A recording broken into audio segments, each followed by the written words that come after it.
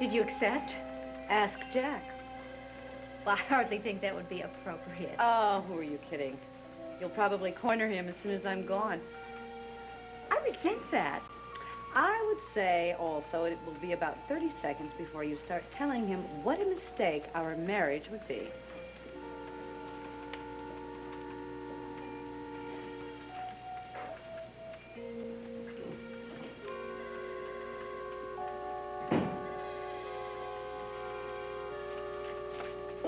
What's that?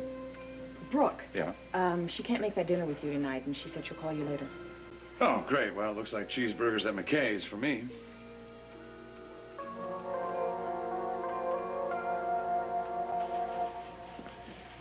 What the hell kind of cop do you think you are, huh? Where's your loyalty to the department? And how about playing it straight with me? What are you talking about? What I'm talking about is that ruse you pulled on me last night with Derek and Mimi makes me think you've got me pegged for a chump. Whoa, whoa, whoa. I need a little translator here, huh? Aiding and abetting, Dylan. Understand that? Encouraging fraternization with police officers when it's been clearly forbidden. Get out of here. You invited them to your house so they could skirt the regulations. I don't appreciate that. You're wrong about this. Yeah? If anybody had seen that romantic duo last night, we'd be knee-deep in it today. You're crazy. Mimi and Derek are my friends. I just invited them over to the house to have a little dinner with the missus. That's not what's been going down, and don't insult me with your cover story. Oh, come on. Hey, what you did was completely unprofessional, Dylan, and it better not happen again. Wait a minute. Just wait one cotton-picking minute here. Since when do you or anybody else in this department have any say in who I bring home to dinner to my house? Since the chief made the stupid rule. Yeah, and it is a stupid rule, and I would say that to his face. Yeah, well, why don't you? Maybe I will. Maybe you should. You don't have any guts. Hey, you better watch it. Hey. It's a stupid rule. You know it. It's stupid and wrong, and in principle and application is W-R-O-N-G. It violates our rights, and somebody is going to bring it to court and prove him wrong. Yeah, well, why don't you do it, Dylan? Maybe, just maybe, I will. Dylan, I appreciate you backing me up on this, man, but I will not be marching in the court on this. Say what? There's no point in complaining because the rule doesn't apply to me. How so? Mimi and I have split. No. Yeah, so if there's no relationship, then there is no infraction to the crummy rule. I'm going to enforce the regulation, Fry, because no department can function without discipline. But, as far as I can see, there's no infraction going on now, so there'll be no report from me. So you won't say anything to the chief? I don't see why I would, no. I can count on that? Is it over? It's over. Then what's to report?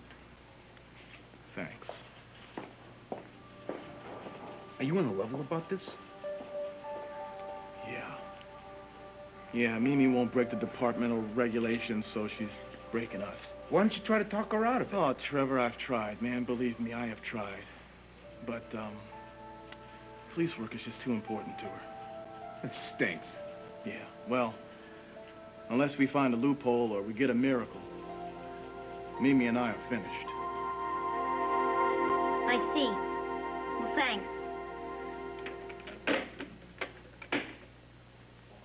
Exactly what we thought. No food drive at the police department. No food drive. Shh. No, I won't be that long, all right? Did you load up the car like I asked? Yes, ma'am. I put all the groceries into the trunk, except for that one, the other bag. What other bag? Well, this one. It has all that fresh fruit and vegetables that you asked me to pack. Would you like me to put it on the front seat of the car? Yes, fine, thank you. You know, excuse me, but are you sure about this bag? Yes, why? Well, I've just never heard of a food drive where they ask for perishables. You know, usually they just ask for canned goods and things that... Fine, I'll take the bag. I'll take care of it. Winifred, in future, would you just follow my instructions and don't question them?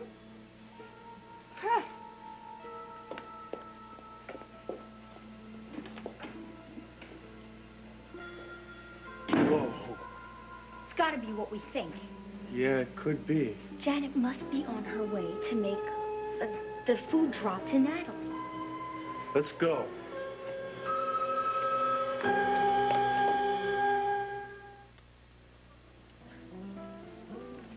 Good cheeseburger, huh? Great. What are you doing here?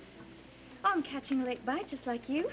Listen, Jack, I don't mean to intrude, but I have pictures here of my trip with Bianca, and I thought you might like to see the new baby. Sure, and I'd Molly love to. and Bianca. Great. May I? Oh, please.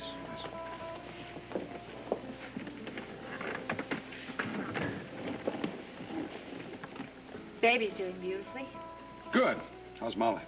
Oh, she's doing very, very well. The transplant was a big success, and everybody's just crossing their fingers. Well, I guess you know all this. Well, I heard it through the grapevine, but it's always nice to hear from somebody who's actually there. Whoa, look at this gorgeous little girl. Oh, isn't she? She sure is. Yep, she's turned into a real beauty, just like her mother. Well, thank you. That's a very sweet thing to say. So, you enjoyed your trip out there? Oh, yes, I did. I mean, too short, always too short. Sure. I'm not getting weepy again. It's okay. Well, my time spent with Bianca is just very precious. I'm sure it is. I don't know, no matter how hectic or demanding my life is, just somehow when I'm with her, everything just slows down and clears away, and I can get my priorities in order. Well, I see she and Charlie get along very well, huh? Oh, no, oh. How did that picture get in there? I don't understand that. That was our trip to Nantucket. Charlie arranged for Bianca to visit with us, and I had no idea about it. It was a big surprise to me.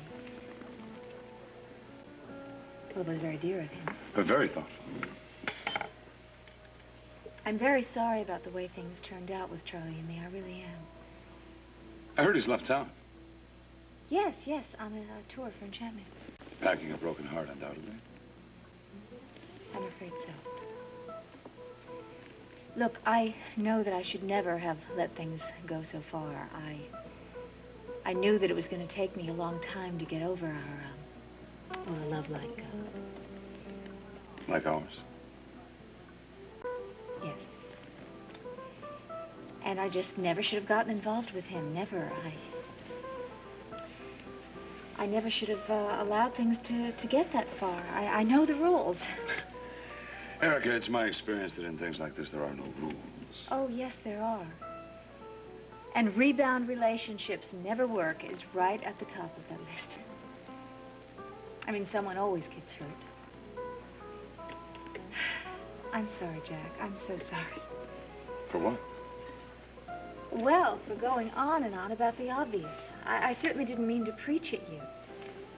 It's okay, don't worry about it. You would certainly never get involved in anything so ill-advised as I did, a kind of relationship like that. You would never hurt anyone the way I hurt Charlie. So let's talk about something else, okay? Do you have any idea how rare it is to find someone who makes you happy? How the few of us are so lucky? Let's not start this. You're throwing away something that you may never have again. Derek loves you. I know that. So why are you doing this? To him and to yourself. I did what I had to do, Trevor. You're leveling a guy who would die for you. It's not like I feel good about this, okay? I didn't want to break up with Derek. Then why are you doing it? To save us both from being ruined. Come on, you can find a way around this. The only way around is the way straight out of the department. Do you have to be so rigid? Couldn't you just... What, bend, slide under the rules? Yeah. All I've ever wanted to be, ever since I was a little girl, is a cop. It's everything to me, everything. I understand that. You can. Oh, yes, I do, Reed. It's my life, too. I don't mean to insult you, Trevor, but you have no idea what it's like for me to have gotten where I've gotten. You're on account of the fact that you're a woman. Yeah, and a black woman. We have to know more, work harder, be better than any man on the force. And when we're finally accepted, that is something precious, and I'm not going to let go of it. I'm not asking you to let go of it. Oh, yeah, you are. You think being in love should just wipe all that out? Is it because I'm a woman, Trev? Is that why you think I should just chuck it all for a man? No. My father lived and breathed police work.